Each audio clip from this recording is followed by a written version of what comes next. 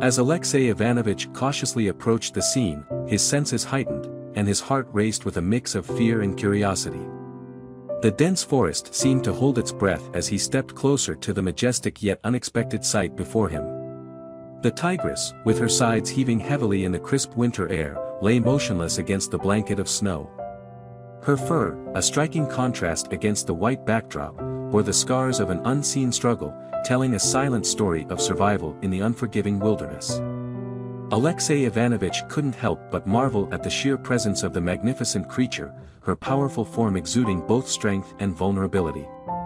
It was a sight that stirred a sense of awe and reverence within him, tinged with a deep respect for the wild beauty of the forest. Yet, mingled with his admiration was a growing sense of urgency as he realized the dire situation unfolding before him. The tigress, a rare visitor to these lands, was clearly in distress, her labored breaths signaling that time was of the essence. When he moved closer, Alexei Ivanovich's gaze swept the surroundings, searching for clues as to what had led the tigress to this remote corner of the forest. Was she injured? Lost? Or perhaps something more sinister lurked in the shadows, unseen but felt in the stillness of the air. With each step, the old forester felt a mixture of trepidation and determination coursing through his veins. Whatever the cause of the tigress's plight, he knew he couldn't stand idly by. It was a moment that called for action, for courage in the face of uncertainty, and for compassion towards a creature in need. The experienced forester had come to understand the reason behind the wolf's persistent howling in the area. It was a sign that something was amiss. The stillness of the cat upon his arrival only deepened his concern, prompting him to investigate further. As he approached and attempted to examine the creature more closely, the truth of the situation became heartbreakingly clear. He discovered a tigress, heavily pregnant and on the verge of giving birth.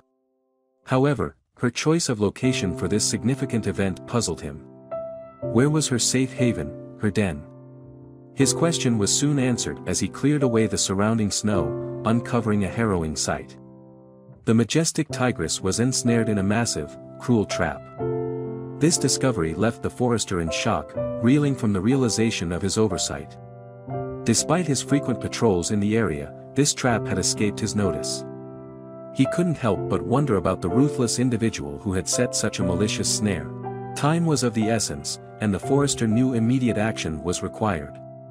But, before he could intervene, the situation took a turn for the worse. The tigress let out a final breath, her life slipping away as her body ceased its struggle. Overcome with grief and regret, Alexei Ivanovich, the forester, was reduced to tears. He berated himself for ignoring the wolf's calls for help, which he had dismissed as background noise over the past 3 nights. In a twist of fate, the forester realized the wolf had not been seeking his aid after all.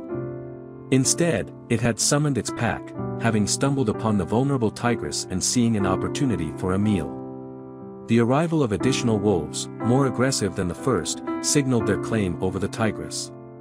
However, Alexei Ivanovich noticed a faint movement from within the deceased tigress. Miraculously, there was still life within her, a tiger cub fighting for survival. Acting with decisive urgency, Alexei Ivanovich fired his gun into the air, scattering the wolves into the surrounding forest. With no time to spare, he drew his knife, prepared to do whatever was necessary to save the unborn cub. In this moment of crisis, the forester was determined to rectify his earlier inaction and give the innocent cub a fighting chance at life. In a cozy corner by the stove, nestled within a basket, 2 tiny tiger cubs found warmth and shelter. They brought additional concerns to the old man's life, yet they also promised companionship for the New Year's celebrations. With the arrival of spring, Alexei Ivanovich made his way back to the tragic site where he had found their mother, a tigress, breathing her last. Although the forest's custodians had done their part, a remnant of the past, a trap, lingered on, exactly what the forester had anticipated. This trap, a relic from a bygone era, bore a number, a practice reminiscent of how firearms were once catalogued. The old man mounted this trap on a wall behind his house, pondering over its origins and the dilemma of confronting its owner, who could easily deny ownership or claim theft. The joy the forester found in his unique companions was tinged with the knowledge that their innocent days were numbered. Once they matured into majestic but formidable predators, the playful interactions would cease. Intriguingly, the cubs displayed a deep-seated aversion to traps, growling and fluffing up their fur at the sight, as if sensing the pain and loss inflicted by such devices on their mother. Word of the forester's exotic housemates spread like wildfire through the village, eventually reaching the ears of the board's chairman, a man of dubious repute and a past shadowed by allegations of corruption. His interest in the tiger cubs wasn't driven by affection but by greed, seeing them as lucrative assets in the black market. Despite his persistent and tempting offers, Alexei Ivanovich stood firm, refusing to part with the cubs. The situation escalated when the chairman, undeterred by the forester's refusal, sent menacing figures to his doorstep with threats of violence. These thugs, however, were woefully unprepared for the reality of facing not docile kittens but young tigers, already displaying the formidable size and strength of their species. As these intruders fled in terror, the tiger cub's instincts surged to the forefront, marking a poignant moment where the natural world clashed with human greed and malice. For an extended period, they pursued the unwelcome visitors deep within the woods. As they sensed their own resilience and determination growing, the young ones started to vanish into the forest with increasing frequency. The taiga is my home, from which there is no escape, they seemed to understand. Then, an unusual event unfolded. During a time when the chairman of the board was away from his residence, an intruder, or perhaps several, stealthily entered his property. They wreaked havoc, leaving a trail of destruction in their wake, and astonishingly, no one detected their presence during the act. Upon investigation, specialists concluded that the culprits were not humans but wild animals, suggesting the involvement of more than one creature. Subsequently, Alexei Ivanovich found himself entangled in a peculiar situation when he managed to trace a trap back to its owner, who was none other than the chairman himself. The tigers, recognizing him by his scent, sought vengeance for the demise of their mother. Devastated by the loss of his possessions acquired through dubious means, the chairman eventually abandoned the area. The tiger siblings were never spotted again, and they ceased their raids on the local farms. Meanwhile, the forester's patrols became increasingly infrequent. His health was deteriorating, yet whenever he ventured into the forest, he would invariably encounter the watchful gazes of the striped beings from behind the foliage, silently acknowledging their guardian. After watching this story, what do you think of? Then there is another story about tiger. Let's expect what will happen. Tigers are often feared for their ferocity, seen as embodiments of danger and ruthlessness. Yet, the diminutive tiger cub discovered by Atwood in the dense woods was an exception, posing no threat to anyone due to its grievous injuries. As time passed, Atwood believed the tiger had erased any memory of him, but their unexpected reunion left him astounded, challenging his beliefs about the nature of wild animals. Atwood, a man of modest means and solitary by nature, resided in a mountainous village. Although formal education had eluded him, he was recognized for his intelligence, compassion, and resilience. When the opportunity to become a forest ranger was presented, he embraced it without a second thought. The role seemed tailor-made for him, given his lifelong familiarity with the mountainous terrain and his innate connection to the natural world. Every other day, Atwood would patrol the forest, meticulously recording his observations for the ranger team, contributing to their collective knowledge and conservation efforts. One frosty winter day, while navigating through a particularly snow-laden section of the forest, Atwood's life took a dramatic turn. The heavy snowfall had transformed the familiar landscape into a foreign blanket of white, making his patrol physically taxing. During one of his brief rests, a soft whining caught his attention. Initially dismissing it as a trick of his mind, he was drawn to investigate when the sound persisted. Carefully tracing its source, he discovered a tiger cub partially buried in the snow, its pitiful cries piercing the cold silence. Upon closer inspection, Atwood realized the cub was in dire straits, with visible bite wounds and a likely fractured leg. His instincts as a ranger and a compassionate human kicked in. He gently lifted the cub, cradling it against his chest for warmth, and hurried back to his village home. There, he fashioned a makeshift bed from old garments and used his knowledge of medicinal herbs to treat the cub's injuries, improvising a splint for its leg from garden sticks. Despite the cub's initial discomfort, it allowed Atwood to tend to its wounds. When evening approached, concern for the cub's nourishment occupied Atwood's thoughts. Remembering his dog's recent litter, he realized the solution lay in the fresh milk she could provide. This act of kindness marked the beginning of an extraordinary bond between man and tiger, one that would defy conventional wisdom about the nature of wild animals and their capacity for memory and gratitude. In a remarkable display of compassion and determination, Atwood managed to collect some milk and carefully brought it back to the small, vulnerable tiger cub. He hoped earnestly that this modest offering would be enough to sustain the creature through the night. Despite its evident exhaustion and discomfort, the cub showed a flicker of interest in the nourishment Atwood presented. Gently, Atwood brought the bowl to the cub's lips, and with tentative licks, it began to consume the milk. This small act of acceptance was a positive sign to Atwood. A desire for food often indicates a will to live, sparking a glimmer of hope that the cub might persevere. With unwavering dedication, Atwood committed his days to nurturing the young tiger. He consistently fed it the dog's milk, and, day by day, the cub grew in strength and size. Over time, its wounds began to mend, though it was left with a conspicuous scar along its leg. Recognizing the deep bond that had formed, Atwood affectionately named the tiger Gore. Within 6 months, the once fragile cub had transformed into a regal tiger. Gore would often join Atwood on his patrols through the mountains, exhibiting playful behavior reminiscent of a domestic cat. Despite this, Atwood noted that Gore's demeanor was not typical for a wild tiger. Faced with a tough decision, Atwood resolved that for Gore's well-being, he must release him back into the wild. On the mountain, as he bid farewell and started to depart, Gore followed him, unwilling to part from his human companion.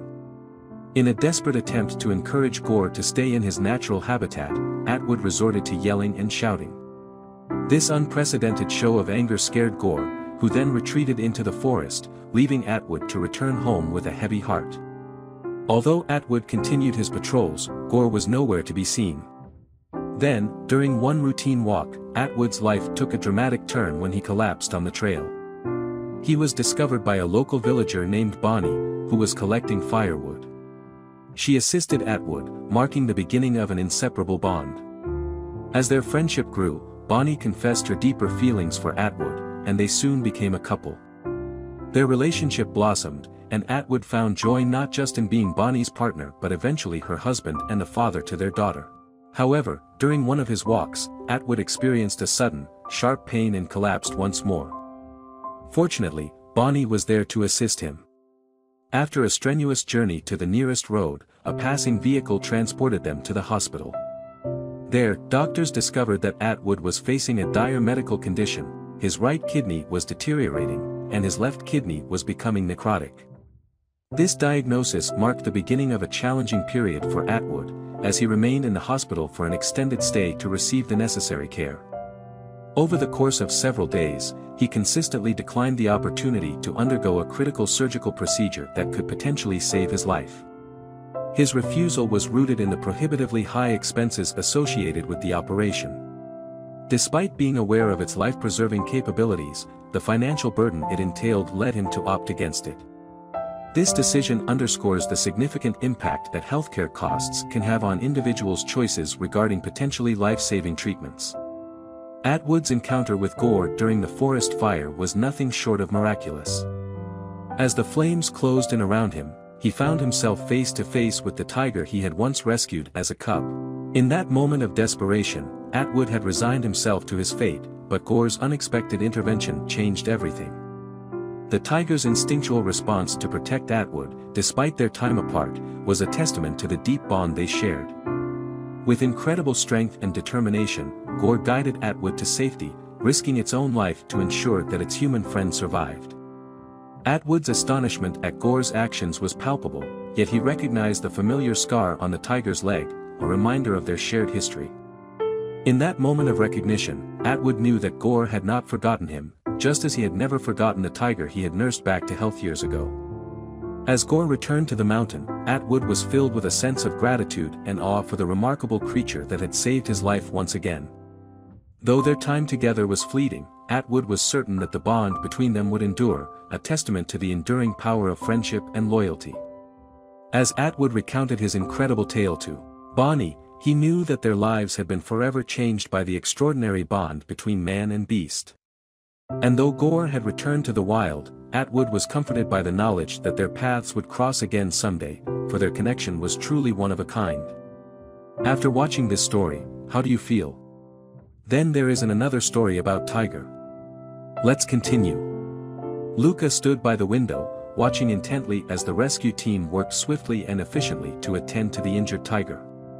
He could hear the muffled voices of the rescue workers as they communicated with each other, their words drowned out by the pounding of his heart. Despite the bitter cold seeping through the window pane, Luca felt a sheen of sweat forming on his brow. He had never been this close to a tiger before, let alone a wounded one. The sheer magnitude of the situation left him feeling both awestruck and terrified. Outside, the tiger lay still on the stretcher, its massive form shrouded in blankets to keep it warm. Luca couldn't help but marvel at the sheer size and power of the animal, even in its weakened state. Its fur, once a majestic coat of golden stripes, now appeared dull and matted with dirt and snow. As the rescue team carefully loaded the tiger into their vehicle, Luca felt a surge of relief wash over him. He had done his part to help, but now it was in the hands of the professionals. Still, he couldn't shake the feeling of unease that lingered in the pit of his stomach. After the rescue team departed, leaving behind nothing but a trail of tire tracks in the snow, Luca retreated into his home, feeling a mixture of exhaustion and exhilaration. He sank into his favorite armchair, the events of the past hour swirling in his mind like a whirlwind. For days afterward, Luca couldn't shake the memory of the injured tiger lying just outside his door. He found himself haunted by thoughts of what might have happened if he hadn't called for help, or if the rescue team hadn't arrived in time. But amidst the lingering sense of unease, there was also a glimmer of hope. Hope that the tiger would receive the care it so desperately needed, and hope that someday, it would roam the wild once more, strong and free. And as Luca gazed out at the snow-covered landscape, he couldn't help but feel a profound sense of gratitude for the intricate tapestry of life that surrounded him. Luca's heart ached as he remembered that fateful day when he had stumbled upon the tiny tiger cub trapped in the jaws of a hunter's snare. The image of the wounded creature, its fur matted with blood and its eyes wide with fear, was etched into his memory forever. He had acted on instinct, scooping up the cub in his arms and cradling it close to his chest as he rushed back to his home. With trembling hands, he had tended to its injuries as best as he could, cleaning the wounds and wrapping them in bandages. For days and nights, Luca had nursed the cub back to health, his heart heavy with worry and uncertainty. The cub had been so small and fragile, its life hanging in the balance with each passing moment. But despite the odds stacked against them, Luca refused to give up hope. He had poured all of his love and care into the little tiger, willing it to survive against all odds. And now, as he watched the sanctuary workers examine the tiger's injured leg, Luca felt a swell of emotions wash over him. The realization that this majestic creature, now towering and powerful, was the same cub he had rescued years ago filled him with a sense of profound gratitude. When the workers gently lifted the tiger's paw, revealing the scarred flesh beneath, Luca couldn't help but feel a pang of guilt. He wished he could have done more to protect the cub from harm, to shield it from the cruelty of the world. But in that moment, as he stood beside the tiger he had once called Cato, Luca knew that their paths had been destined to cross again. And as he looked into the tiger's eyes, he saw a glimmer of recognition, a silent acknowledgement of the bond that had formed between them. With a heavy heart, Luca watched as the sanctuary workers administered a tranquilizer to the tiger, its powerful form slowly succumbing to sleep. And as he turned to leave, he knew that this was not goodbye, but rather a new beginning for the tiger he had once saved from the brink of death. As days turned into weeks, Luca's bond with the injured tiger cub grew stronger. He named the cub Cato, a symbol of the resilience and strength that the tiny creature displayed in the face of adversity. Despite the odds stacked against them, Luca refused to give up on Cato. He meticulously tended to the cub's wounds, administering medication and cleaning the infected areas with care. Each day brought new challenges, but Luca faced them head-on, determined to give Cato the best chance at survival. As Cato grew stronger, his once lethargic demeanor gave way to a playful and spirited nature. Luca marveled at the cub's resilience, his heart swelling with pride at the progress Cato was making. But just as Luca allowed himself to hope for Cato's recovery, disaster struck. One morning, he found the cub unresponsive in his crate, his breathing shallow and his body limp. Panic surged through Luca as he realized the gravity of the situation. There was no time to waste. Drawing on his instincts and first aid training, Luca sprang into action. With trembling hands, he began chest compressions, willing Cato to hold on. Each compression felt like an eternity, the weight of uncertainty pressing down on Luca's shoulders. But then, against all odds, Cato stirred. Slowly, hesitantly, he began to regain consciousness, his amber eyes flickering open. Relief flooded through Luca as he watched the cub's chest rise and fall with renewed strength. With Cato stable once more, Luca wasted no time in seeking medical advice. The vet confirmed his worst fears: Cato had developed a severe infection that threatened his life. But Luca refused to give in to despair. He would do whatever it took to save his beloved companion. Days turned into weeks, and Cato's condition gradually improved. With each passing day, Luca marveled at the cub's resilience, his spirit unbroken despite the challenges he faced. And as their bond deepened, Luca knew that he would do whatever it took to ensure Cato's happiness and well-being. Together, they forged a friendship unlike any other, bound by love, trust, and the unshakable determination to overcome the odds. And as they curled up together each night, Luca knew that he had found a friend for life in the courageous tiger cub he had rescued from the depths of despair. Despite Luca's efforts to care for Cato, the tiger's return brought with it a stark reminder of the harsh realities of the wild. The once majestic creature now stood before Luca, his once vibrant coat marred by signs of struggle and suffering. While the rescue team examined Cato's condition, Luca felt a surge of anguish and guilt wash over him. He had hoped that Cato would thrive in the wild, but it seemed that the harsh realities of survival had taken their toll on the tiger. The sight of Cato's infected teeth filled Luca with a deep sense of sorrow. He knew that the pain and discomfort the tiger must have endured were unimaginable. How could he have let Cato suffer for so long without realizing the extent of his injuries? The rescue team explained the severity of Cato's condition to Luca, their expressions mirroring his own concern. It was clear that immediate intervention was necessary to alleviate Cato's suffering and prevent further complications. Despite the gravity of the situation, Luca felt a glimmer of hope ignite within him. He was determined to do everything in his power to help Cato overcome this latest challenge. The bond they had forged over the years was unbreakable, and Luca would not abandon his friend in his time of need. Together with the rescue team, Luca devised a plan to treat Cato's infected teeth and provide him with the care he desperately needed. It would be a long and arduous journey, but Luca was prepared to stand by Cato's side every step of the way. When they set out to administer treatment to the ailing tiger, Luca silently vowed to never let Cato suffer alone again. Their bond transcended the boundaries of species, uniting them in a shared journey of resilience, compassion, and unwavering friendship. The news of Cato's escape sent waves of concern and anxiety crashing over Luca. He couldn't shake the feeling of responsibility for the tiger's well-being, knowing that he had been the one to initially care for him. As he listened to the explanation from the sanctuary staff, a sense of frustration gnawed at him. How could such a crucial lapse in safety protocols have occurred? The sanctuary staff recounted the sequence of events that led to Cato's escape, highlighting the moment when the inexperienced student ventured too close to the tiger's enclosure. Luca couldn't help but feel a pang of sympathy for the young volunteer, realizing that the situation had spiraled out of control due to a simple mistake. With Cato now roaming free, Luca's mind raced with worry.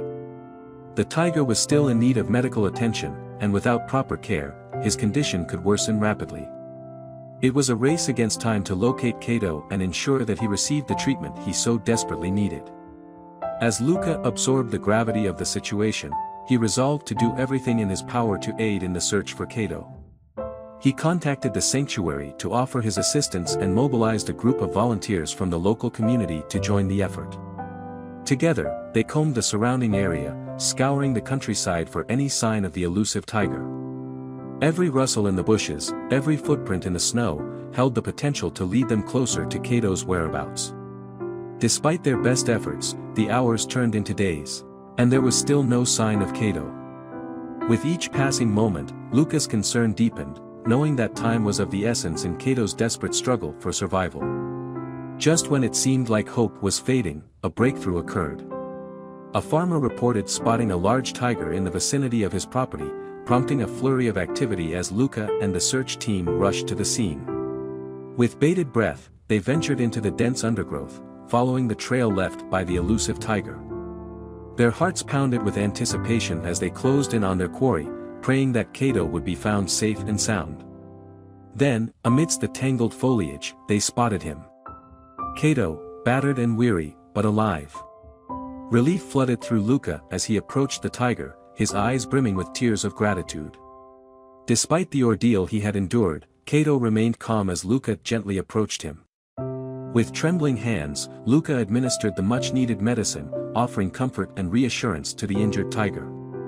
When they made their way back to the sanctuary, Luca couldn't help but marvel at the resilience and strength of the magnificent creature walking beside him. In Kato's eyes, he saw a reflection of their shared bond, forged through adversity and bound by compassion. Though the journey ahead would be long and challenging, Luca knew that they would face it together, united in their determination to overcome whatever obstacles lay in their path. And as they ventured into the unknown, a glimmer of hope illuminated their path, guiding them towards a future filled with promise and possibility. The rescue team held their breath, hoping against hope that Kato wouldn't inadvertently wander onto farmland or cross paths with unsuspecting humans in an area where farmers strongly disliked predators. The potential danger weighed heavily on their minds as news spread of Kato's escape from the sanctuary. A sense of urgency filled the air, and the rescue team was on high alert, fully aware of the risks involved. They knew that the tiger, weakened by his infection, was now out in the open, miles away from the safety of his territory. The concern grew as they considered the potential encounters with unsuspecting humans or the dangers of venturing onto farmland. With a mixture of anxiety and determination, the team mobilized to search for Kato. They combed through the surrounding areas, setting up traps and deploying trackers to locate any signs of the majestic tiger. Collaborating with local authorities, they spread the word and urged caution among the community. Days turned into nerve-wracking weeks as they tirelessly scoured the countryside, hoping for any breakthrough. The rescue team knew that time was of the essence, for each passing moment brought the risk of Kato succumbing to his untreated infection. Then, one fateful afternoon, a farmer on the outskirts of town reported a sighting. Kato had been spotted nearby, cautiously navigating the unfamiliar terrain. The team swiftly mobilized to the location, armed with tranquilizers and a carefully crafted plan. Approaching with utmost caution, they aimed to ensure the safety of both the tiger and the surrounding community. As they closed in on Kato, their hearts raced, knowing that any sudden movement could trigger a potentially dangerous encounter. But fortune favored them that day. The tranquilizer dart found its mark, and Kato succumbed to its effects, drifting into a deep slumber. The team moved swiftly, securing the majestic creature and transporting him back to the sanctuary. Upon arrival, the sanctuary staff greeted the weary rescue team, ready to resume their efforts in nursing Kato back to full health.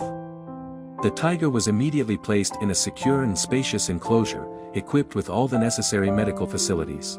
Days turned into weeks, and under the watchful eyes of dedicated veterinarians and caretakers, Kato made steady progress. His infection was treated, and his strength gradually returned. Finally, the day arrived when Kato was deemed fit for release. The sanctuary staff carefully selected a suitable location, a vast wilderness teeming with life, where he could reclaim his rightful place in the natural world. As Kato disappeared into the wilderness, his massive silhouette blending with the untamed landscape, the sanctuary team felt a profound sense of accomplishment. They knew they had played a crucial role in giving this extraordinary tiger a second chance at life. Well, a third chance actually. This dying tiger was lucky enough, his life was saved twice by caring humans. And as for Luca, the man who had saved Kato the first time all those years ago, he stood among the sanctuary staff, witnessing the majestic tiger's return to the wild. Although their paths had diverged, Luca's impact on Kato's life was undeniable. The story of Kato spread far and wide, capturing the hearts of people around the world. It is a testament to the power of compassion, resilience, and the tireless dedication of individuals like Luca and the sanctuary staff.